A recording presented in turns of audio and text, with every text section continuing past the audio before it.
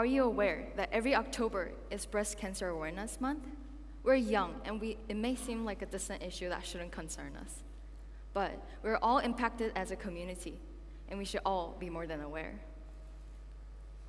2 years ago, the four of us first encountered the opportunity to work with More Than Aware, an officially recognized non-governmental organization created by a YCS mother over a decade ago that empowers women to be proactive in the prevention of breast cancer. We continue to be more involved and gain experience and knowledge from the passionate organizers and breast cancer thrivers on what it really means to be aware. We learned some things that we want to share with you today. Number 1, we are all impacted. One of the first things we learned from More Than Aware was to be more aware of ourselves. We learned about breast cancer and prevention from the sessions of checkups that taught us about the indications of breast cancer and that even wearing the correct bras can help prevent it, teaching us to be proactive in the prevention of cancer. A son of a former breast cancer patient I interviewed talked about the importance of prevention and checkups.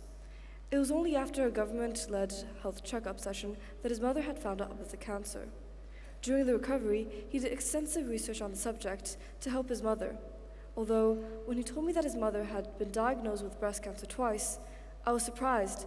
I never thought that breast cancer could be diagnosed more than once, showing me that breast cancer is an obligatory variable and that could happen to anyone at any time. Number 2, prevention matters.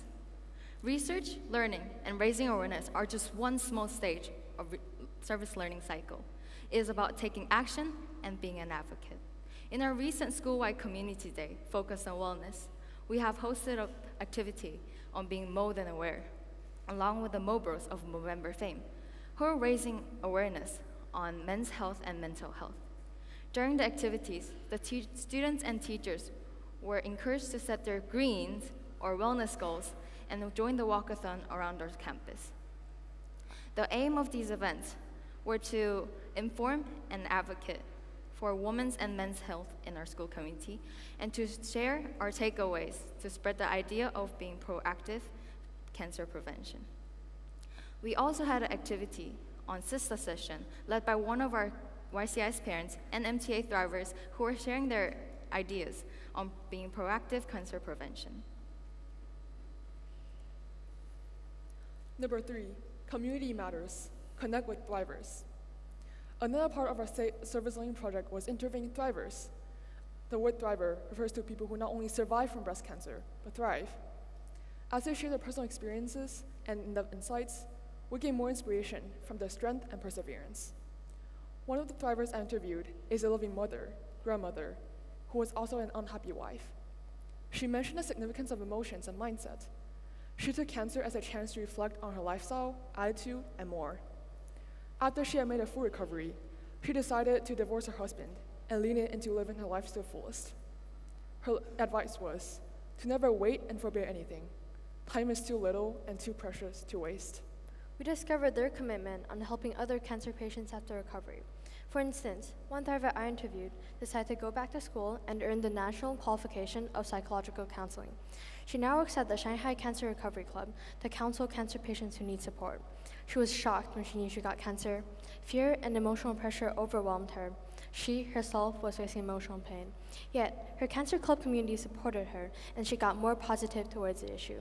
In her words, the community and connections were both major factors in health, so now she is committed to supporting both. Our YCS artist in residence, and one of our favorite humans, Miss Haruka, is a quintessential thriver. She has shared her artwork chronicling her breast cancer journey with vulnerability, inspiring many in our community. One of the themes she has explored in her artwork is how the symbol of koi and the Japanese kintsugi craftsmanship has helped her change her views on her life as she battled through cancer. In a world where we're always trying to be perfect and better, it is hard to feel imperfect. But the Japanese kintsugi craftsmanship fuses pieces of broken pottery using beautiful threads of gold. Ms. Haruka says, "The more imperfections this piece has, it creates more value, as it adds more uniqueness and becomes true one of a kind." Ms. Haruka teaches us that there's a real beauty and real strength in embracing your imperfections, like the kintsugi, and their vulnerability has the power to unite others and taps into communal strength. 2.3 million women were diagnosed with breast cancer last year.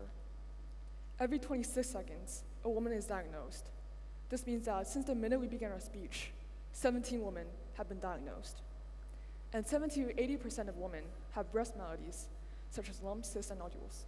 Just in this room, many of us have these to different extents. These numbers are surprising for me, and might also be astonishing for many of you. Breast cancer prevention should be informed and emphasized to every single one of us, as it could be your daughter, your mother, your sister, your wife, or even yourself. This is one of the reasons why we're standing here today. Now that you're aware, more than aware, could we please ask you to take action and become advocates with us?